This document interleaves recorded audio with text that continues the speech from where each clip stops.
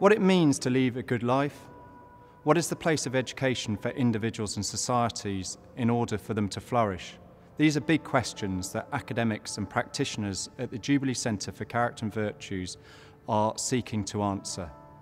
We're looking to work with professionals, be they business, finance, army, nurses, teachers and doctors, to look at what it means to be a virtuous professional. But also work with teachers and head teachers and other organisations to look at the place of character education, both in informal and formal educational settings, to see how character can be taught as well as caught.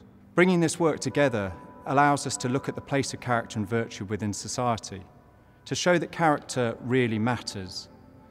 What we want to show is that it's important to be a virtuous professional, but also that young people, in order to flourish, should not only be prepared for a life full of tests, but also for the tests of life.